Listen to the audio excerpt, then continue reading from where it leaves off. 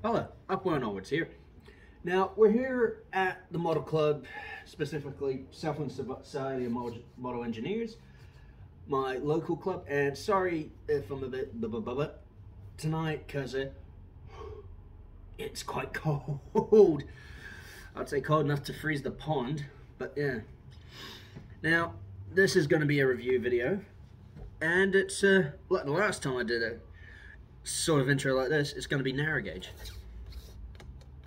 Bachmann narrow gauge, again, because they seem to be the lead in 009 locomotives. Whether it's based on a real locomotive or a Thomas product, and believe me, I've checked.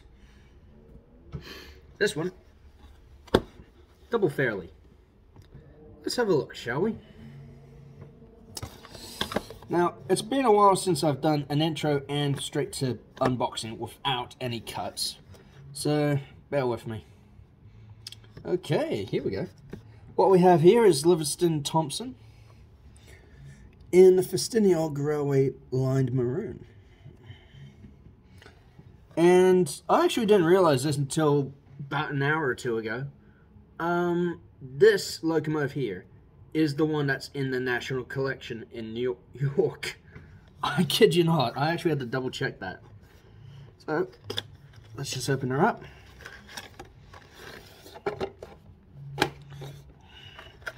Alright, classic ice cube. Let's just carefully pull the sleeve off, which is quite tight. Okay, details. What do we got in the detail pack? Oh, just some very, very fine etched plates. That's beautiful. Now, collector's club thing, I think that is. And this is just a genuine maintenance sheet in color. I love that. Oh, it opens. Sweet. Sweet. And here we have for DCC fitting. And on this page, the variations you can get. 4 variations for 4 different, well, I was going to say 4 different eras, but 3 of them are era 2, so it's just the 4 different locos. Livingston Thompson, era 2. Earl Money of Marionoff is in era 6. Merton Emery's is both era 2s, as built and Edwardian era. Okay, I actually did not know you could get Merton Emery, you could get one locomotive in 2 versions. I actually did not know that. Okay, now let's have a look at the little devil. And little is right, look at that. Hang on, I just gotta, there we go. Because last time I did this was with my Welsh Highland Baldwin. And the sleeve came out. Off it again. And the sleeve stuck in the box again. Lovely. I'm just curious now because, hang on. That is small, short compared to the Baldwin. Oh my gosh. And you think I'm doing this, you know, foot back view and that. I'm not kidding. Look at that. Great height difference, great width difference. Whoa. That is, I'm actually surprised by that. I actually am surprised. Oh my goodness. But then again, the Festiniog did have very severe clearances in its early years. And I'm not kidding, doors were very much locked between stations on the Festiniog. So, yeah, that's a bit of a bugger, ain't it? Alright, put the Baldwin away because we've already reviewed that. And it's a great loco, I love it. Alright, now for the, let's have a look at the details on this. Got a beautiful coal bunker. The cab detail alone is impeccable. So much separately fitted detail on this is brilliant. I love it. Cylinders, the lining. I just love it already. And I haven't even ran it yet. This is brilliant. I very rarely fall in love with a locomotive before I run it. This stuff, I mean, it's beautiful. I have no issues with the detail, none at all. It's just brilliant. Wow. Beautiful. It's not often I'm quiet about a locomotive's detail. Normally I have one or two nitpicks, but this is just... I'm speechless for once. I'm speechless. Okay, let's get it on the track and see how it does. Okay, we have the Double Fairlie on the test track, and one night I forget my tripod, so I'm holding the camera by hand. This can only go well. One thing I should note about this test track, as soon as you just turn it slightly on, any locomotive that isn't trying, it just goes like a bat out of hell. I'm not even kidding. Watch. Just making sure it's set for correctly. Because trying control, Markland control, DCC, DC controls, and very simple. That's the digital control. The Markland controls for up here. Okay, 3, 2, 1.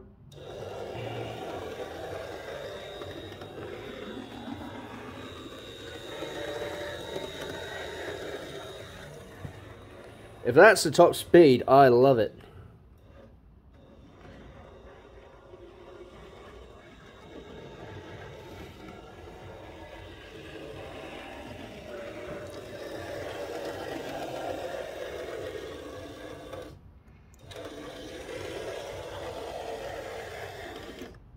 And I'm not even kidding, all you have to do is just slightly crank the control on this and...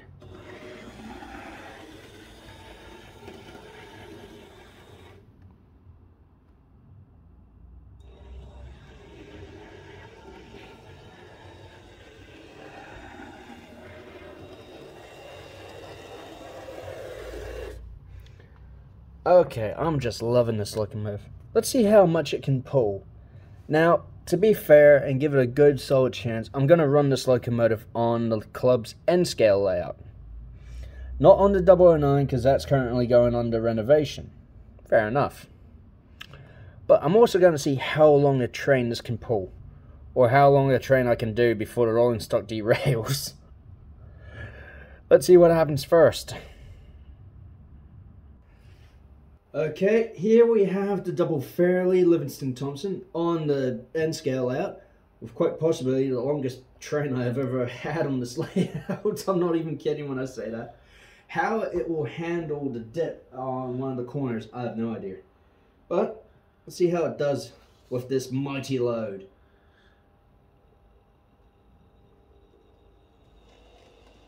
And that's full speed right there.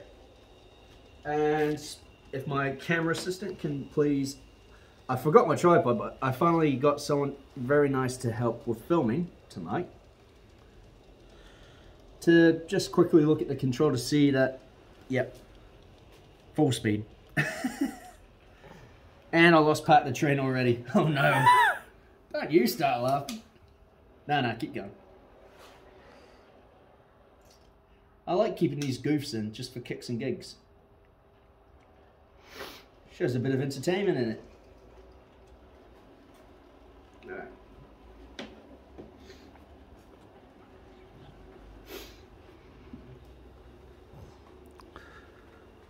I'm just glad, since I know the Baldwin fits through the tunnels, this is going to have absolutely no trouble. It's slimmer and shorter than the Baldwin, but it's a lot longer, so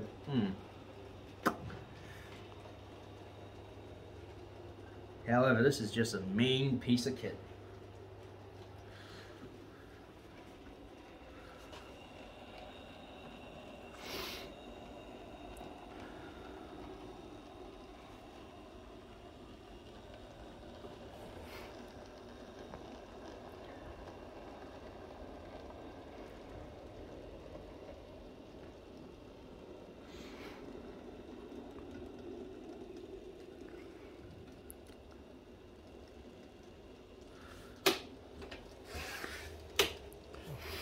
Ah, damn, didn't make him jump. What do you think, man? Is it a good loco? Yeah, I think so. I mean, the fact it's nice and silent, that's one thing. Mm-hmm.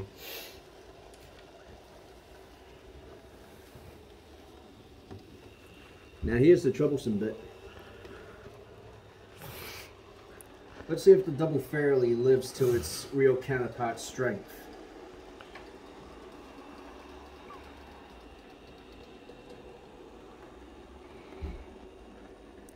And the answer, ladies and gentlemen, is... Actually, does it? I don't freaking believe it. Really? Holy... Actually, I can get away with it just to piss off the copper program. Holy shit. It actually made it. I had to take trucks off for the Baldwin to go around. This, though, it just powers on. Holy. Just like with the 9F, Bachmann have cracked the Double Fairlie to get the power. I don't believe it. It makes the loop. I mean, this did cost me 400 New Zealand dollars. One of my most expensive locos considering its size. And after seeing that, totally worth the money. Totally worth the money. Because that dip, it screws over in N-scale locomotives which are made to take long trains. I'm not even joking, about a couple of weeks back, it screwed over 2 diesel locomotives double heading a train the same length as this. So, that is just, oh man, I'm stunned. I'm never going to run passenger coaches on this layout though, because the running boards always knock on the scenery. What do you expect? It's made for N scale, not for narrow gauge.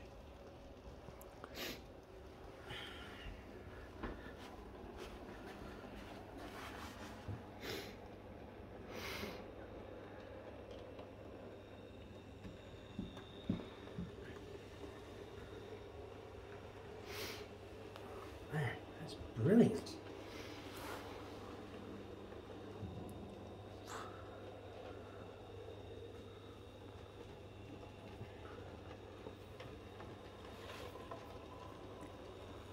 Unlike with my 9Fs, I'm not going to try and see if it does a standing start from the dip.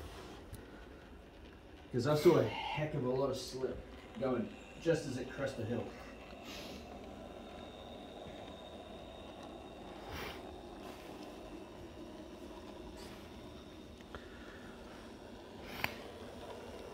And I'd say currently tonight it's about a couple of degrees above zero, would you agree?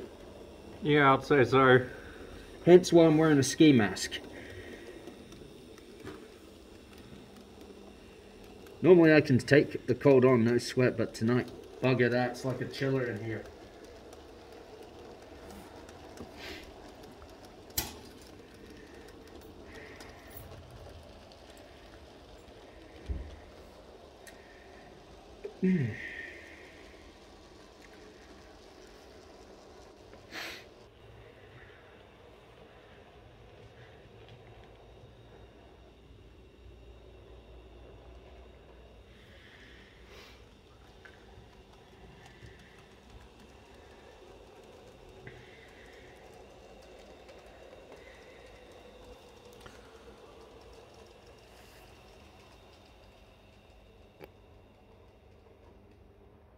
God, I love Gauge Master controls.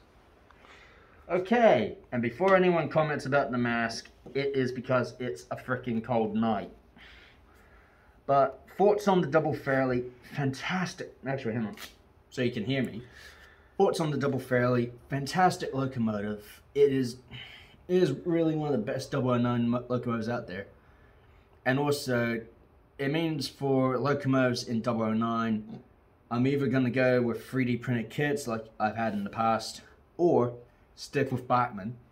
Unless Helgen all of a sudden up their game on their locomotives, because let's be fair, you see so many on Hattons that are poor runners, busted up, damaged. It's not funny.